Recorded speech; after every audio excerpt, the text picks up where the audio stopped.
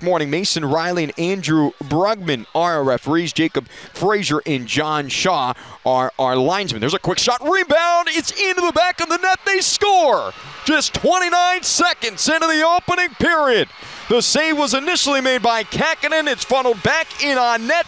Annis, his cross-ice feed partially tipped away and then intercepted now by Brodzinski. And he'll reverse course and bring it back into his own end. Downing pressured. Turnover. 4 shots scored.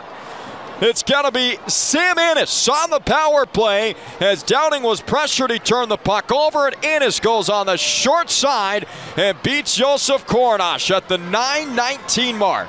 The puck along for Weinger, whipped ahead for Radil, has a step down the wing on Ottenbright, protects the puck, little chip shot, and a save made by Kakkonen. Look behind him for a moment, moving from his left to his right, and he holds on. DeSimone's going to have to try to get back into the play. He does so. There's a shot in a Kornash, big rebound, save is made, and he's able to make a chest save on the secondary chance as well. Skating into his own end, along for DeSimone. Quickly hands off the left wing side for Brodzinski. Cuts back, has some room, along the wing, shoots, scored! Johnny Brodzinski, the overtime winner! And the Barracuda come out of here with a 2-1 win.